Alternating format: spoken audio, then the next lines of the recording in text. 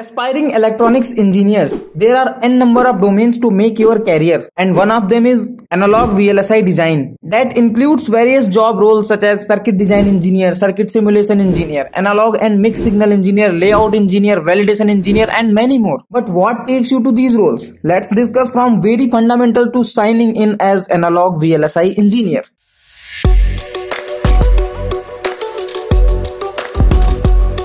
As every big project requires small efforts from individuals to get success, similarly, to achieve something in life, one must start from fundamentals. Becoming an analog VLSI engineer may sound fascinating, but it begins with mastering the basics. Strong fundamentals are crucial to avoid roadblocks in your journey.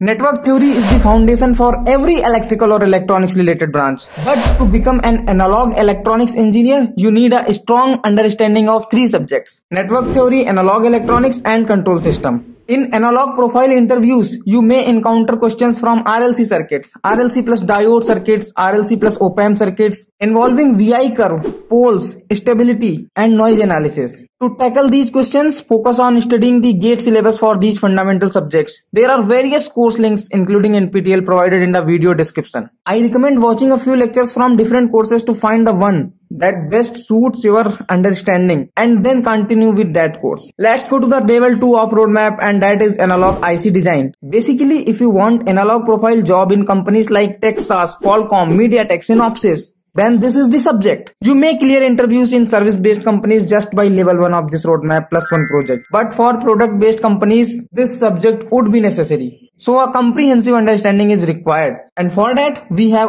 NPTEL and Razavi sir. Teaching style of Dr. Behzad Razavi sir is very easy and practical oriented. So just complete Electronics 2 playlist with 100% dedication and take notes. Other than that, there is one very good course from NPTEL IIT Madras as well for analog circuits and analog IC design. And it is taught by Professor Nagendra Krishnapura. So basically you have two very good free options available for analog electronics and analog IC design. दोनों के कुछ lectures देखिए और ज्यादा अच्छे से जो आपको समझा पाए वो particular course follow कर लीजिए. Apart from them, few more courses are there on analog IC design from NPTEL, but I had not watched them. So if by any chance you find those one better, then follow that particular course. Our main aim is to get the understanding of subject. Simple सी बात है, जहां से आपको समझ में आ रहा है वहां से पढ़ लो. So this completes the level 2 of roadmap. और अब ऐसा क्या सीखें कि जब इंटरव्यू में बैठे तो नॉलेज और स्किल्स में कोई कमी न रह जाए. And for that level 3 is here. You are going for an analog profile, but every electronic product requires knowledge from both domain, analog and digital.